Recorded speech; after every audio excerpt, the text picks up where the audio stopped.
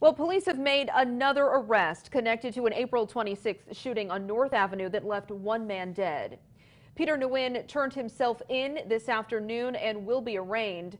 Octavius Allen Napier of Philadelphia was the other suspect. He was arrested April 29th on federal firearms violations and other charges.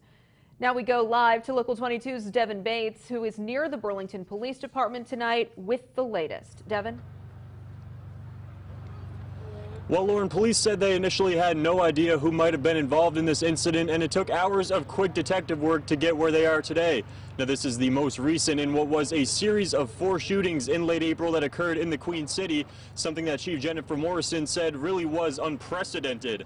Now, Allen Napier is well known to the Burlington Police Department, having served time for a 2018 aggravated assault. He was released late last year, but Nguyen, meanwhile, had no prior criminal record in Vermont, we heard today. A potential motive for this shooting allegedly dates back 2 years ago to a fight with the victim, Stephen Martin. Nguyen and Allen Napier are believed to have pushed into Martin's residence on North Avenue when neighbors heard multiple gunshots. We learned today that both fired at the victim. Known to each other, and they have a dispute going back, as far as we know, of a couple of years ago.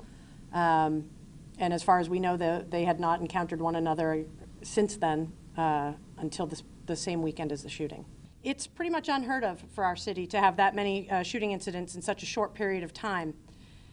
And all of those situations have been resolved in a very quick, timely manner. Now, a date for Allen Napier's arraignment on state charges has not been set, but Interim Chief Morrison said that's likely to happen next week. Meanwhile, he'll be arraigned on federal firearms charges on June 4th. Live in Burlington tonight, Devin Bates, Local 22 News.